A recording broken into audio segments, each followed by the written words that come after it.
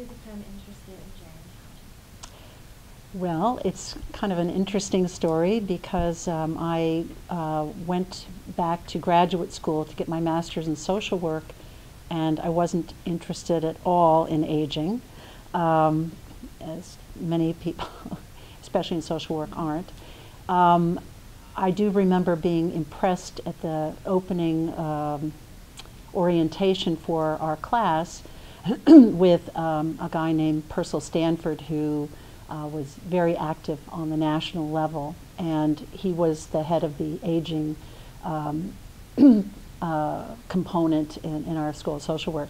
But I actually was into women's health at the time, and I think it's kind of flattery will get you everywhere. I had a professor who was a policy, really interested in policy, and he knew I was very interested in policy, and he said, I really think that you ought to move over to the aging specialization because of your interest in policy. So that's kind of how I started out in getting into aging, which I really enjoy, and I do have a concentration in aging in my degree.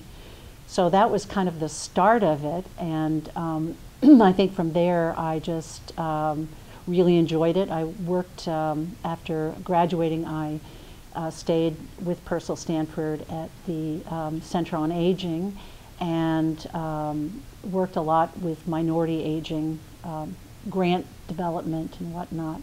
And just, I don't know, I kind of fell into it.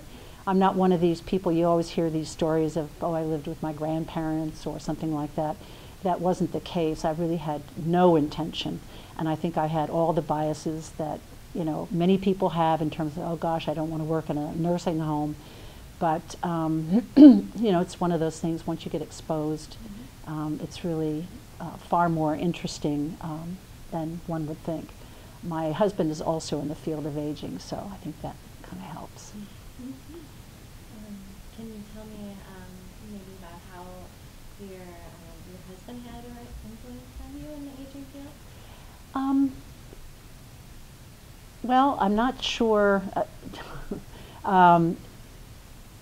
He's a researcher. I am not a researcher. I'm, again, more into policy, and I've been the deputy director at the Gerontological Society for a long time. So I think his interest in demography and kind of the issues that he was interested in, I think just kind of strengthened my interest in gerontology.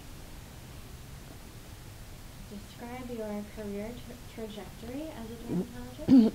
I always think my career trajectory is kind of serendipitous in a way. So I kind of got into gerontology kind of by serendipity in some ways. I was working at the Center on Aging, as I mentioned, at San Diego State. And here's where a woman who, I don't even know her name, but she was a keynote speaker at something that I was in charge of organizing. It was a minority aging conference that we did annually, and this woman was just a remarkable speaker. She was our keynote speaker. She was used puppets, and she had used puppets with kids around disability, and then had gotten into aging. I was so mesmerized by this woman, and I sat down afterwards and was chatting with her. And I don't know even how this came up, but I just said, oh, I've always dreamed of being in Washington, D.C. And she said to me, she said, I'm going to give you one piece of advice. She says, do not get to the end of your life and say, what if? And I have to say, it made such a strong impression on me that in literally 3 months, I was living and working in Washington. I went for a week. I knew 2 people, and that was all. Another social worker who had gotten a job at AERP. And I went for a week. I just had set up interviews. I actually went to ASA before and met a lot of people in Washington, and then followed up and met with them when I was in DC. And people were just really, really nice. Just informational interviews, and I talked to a lot of people. And I just happened to, this one guy that I met, Eric Julien, he said, oh my gosh, a friend of mine is leaving her position at the Gerontological Society, and I think your background would be perfect. They had kind of closed the position, and so when I called, the woman said, absolutely, we'd love to interview you. We're interviewing like tomorrow. So I walked away after a week, having a job, having to turn around in a week or two to move myself back to Washington. So that's how I got there. I never ever thought I would stay as long as I did. I've been at GSA and in Washington for 35 years. I think the Gerontological Society was really good for me in the sense that I felt like I needed a place where I could be creative and kind of have space to do things that I wanted to do. And I've really had that opportunity at GSA. I've done a lot of different things, and I've done a couple things I'm just really proud of. One being a lot in the area of minority aging, which I did in San Diego with Purcell, and continued to do that, and helped launch the first task force in minority aging for GSA. And one of the things is that mentors and people who, and one of the people that I think of that was just one of the most lovely people and just a great mentor in my life was Thea Jackson.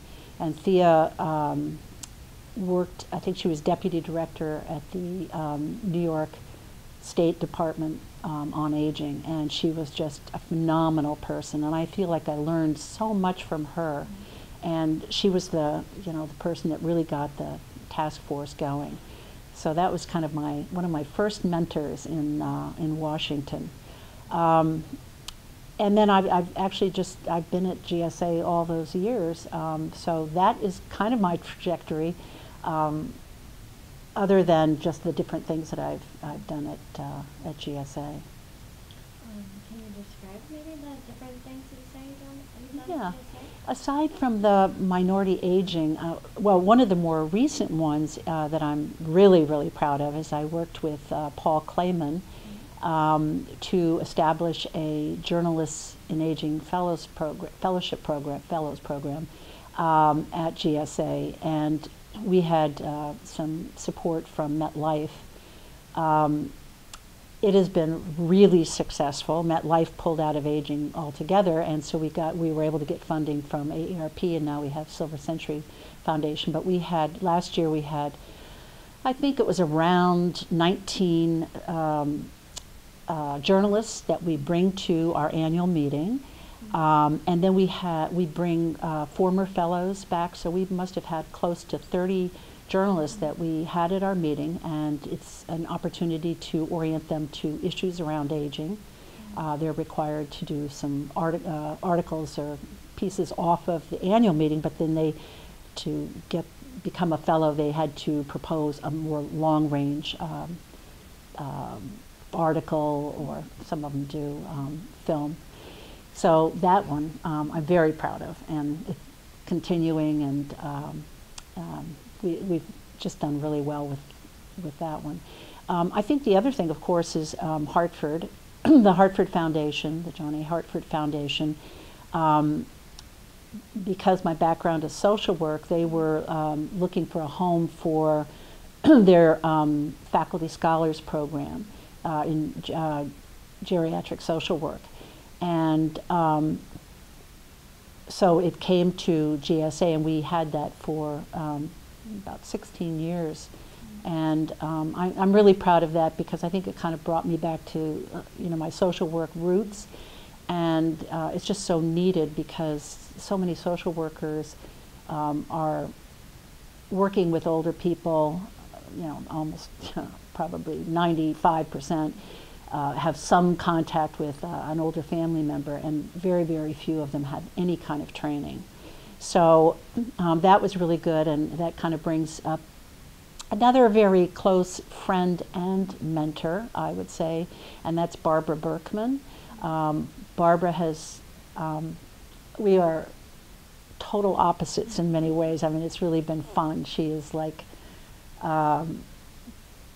just super organized, you know, like way ahead of the game, and I'm kind of more laid back. She likes to be, you know, like at the front of the room and talking, and I'm happy just to be there supporting and helping. But she has just been really, just on a personal level as well as a professional level. I've just learned so much. We just remain really, really close friends. At what point in your career did you embrace gerontologist to describe yourself? You know, it's an interesting question, because I'm not sure I would call myself a gerontologist. When I hear the word gerontologist, I think of somebody who does research. That's what it means to me. So I don't call myself a gerontologist. I don't know what I call myself. I don't call myself a social worker either, because I don't do what I consider typical social work. I have expertise in gerontology, but I don't describe myself as a gerontologist. My husband, on the other hand, who is a researcher, I would see him more as a gerontologist. So you're already talking about your mentors, but do you have any other female mentors that have impacted you that you could mention? I just, you know, having been at the Gerontological Society, there have just been so many people that, you know, you learn from, and I think about, you know, I think in my Hartford involvement with the grants, there have just been so many people that I have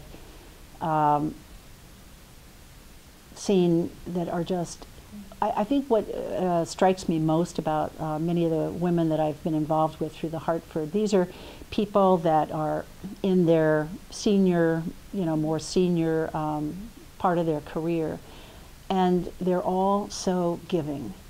I'm just impressed in terms of how much they want to give back. And one of the, I mean, Rosalie Kane is, you know, one of those who I've known for probably close to 35 years. But I just see what, you know, she gives back and wants to make sure that the next generation, you know, gets support from her. And so it's really been, you know, a role model in a sense. All the people, because part of the Hartford program involves mentors. We have all of our faculty scholars had a mentor that worked with them for 2 years. So these were very senior people, Susan Hughes, you know, Rosalie, that were just remarkable. What is unique about being a woman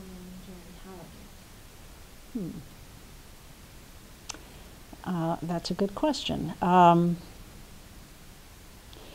Well, you know, it's interesting because actually women, at least at the gerontology, I don't think it's probably true in a lot of places, but in the Gerontological Society, women are dominant within the field. So to me, it's kind of like social work.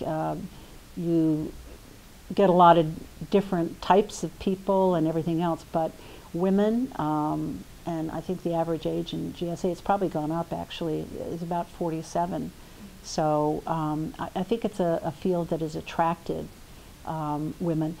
You know, it took, actually in our leadership, I think has really changed. I think back to Ollie Randall was the first woman to be a president of GSA.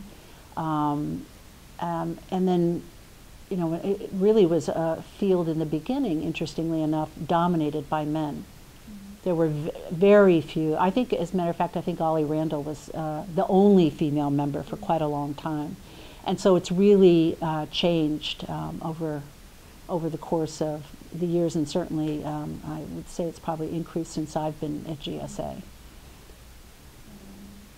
How has being a gerontologist interacted with your own personal aging? Well, well, interestingly enough, I have just this year stepped down as deputy director, and I've gone to a 3-day-a-week schedule.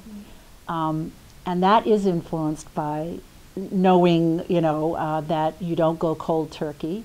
And because I've worked my whole life, we've raised 3 kids, I've never had any free time. So I know from research that I really should not go cold turkey. So that was a learning experience. I think when we dealt with caregiving issues, particularly with my mother-in-law, I think because my husband and I were both in the field, that it was helpful, but I think it was also eye-opening in that some of the issues that in theory look one way, in reality it's not as easy. I think home care, you know, a lot of the issues that in a textbook look, you know, like here's what you would do.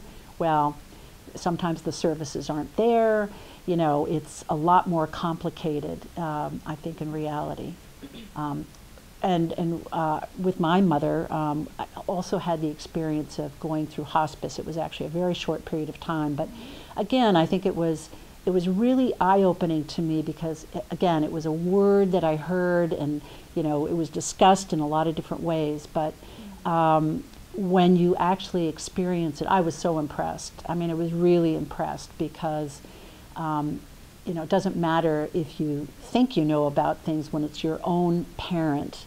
They were so helpful in terms of describing every step of what was going to happen, and it was yeah, in the hospice. It was really remarkable. You know, I think the other thing is that, you know, you learn that aging is, you want to stay healthy, and so that's always been kind of a major thing that I've done. I was a athlete when I was younger. I was a swimmer, competitive swimmer, but I've made sure that I continue to do things that are healthy.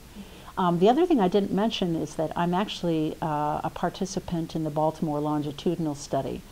So that's been interesting because, again, you know, now I go every 2 years, so you get this full, you know, workup, and you're very aware of how well or not well you're aging, and it was really interesting to me to be on the other side of research, you know, to be a participant and to see what, you know, kinds of things our members are doing.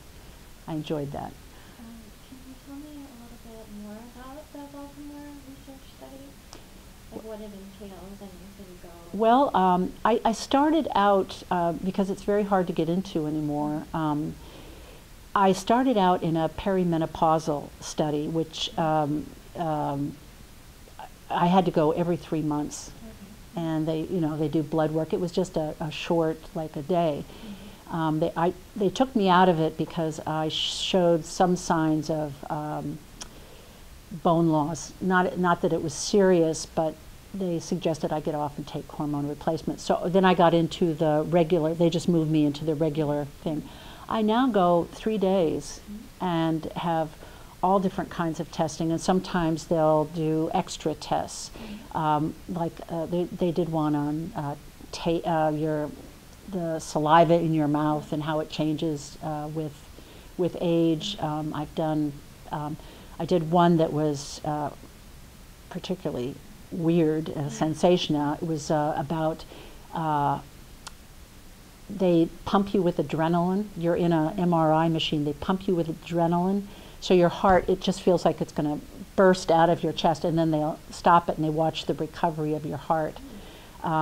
So that was kind of an interesting one. They do a lot around gait, and you know, it's one thing because I mean, I'm 65, but I'm still young in their group, so you know, you don't think much about gait, but what they really do is they watch over time how it changes, and it's fascinating. You have these little sticky balls that are on you, and it's all done by computer, and they watch, you know, your gait, and they watch it over time. And that's the key of the research. It's not like how you are that day, but they're watching how you track over time. I have one more question. Has that influenced, like from the results from the testing, has that influenced any different way that you've lived your life? Or I think it just makes you more conscious of, more yeah. I think I'm pretty healthy, but it, you know, you do look at the numbers when they come in, and you happen to get like not a high, like a, not bad, but you know what I mean. well, that's a good point, because actually my thyroid was a little high, and they told me that I should watch that. Because they do so much more testing than just going to your doctor's office, it's really the benefit, because it does take a lot, you know, it takes 3 days of your time to do it. It gives you a lot more information. Oh my gosh. From a regular doctor. Oh, absolutely, because they do so many tests. So yeah, it's very interesting. The WIGL project focuses on the legacies of older women gerontologists. Within that framework, is there anything else you would like us to know? I think it's first of all, I just think it's a wonderful project, as I mentioned. I think to capture, you know, the women today and in the future. And it'll be interesting, you know, over time to see the differences of, and the different experiences, how women got into the field. I'd be curious to know at the end of all of this if it was purposeful or more like me, serendipitous.